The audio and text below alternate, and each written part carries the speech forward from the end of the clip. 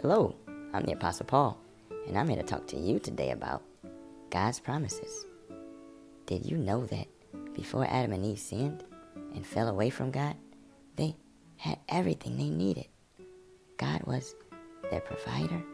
God was their shepherd. God was their father. Now, why would you leave that? I don't know. But God, who is faithful, He promised eternal life to humanity. So He fought for that promise.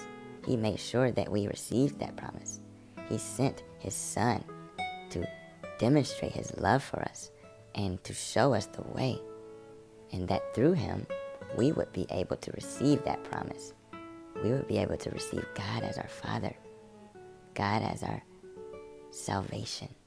For God so loved the world that He gave His only begotten Son, that whosoever believed in Him should not perish but have everlasting, eternal life.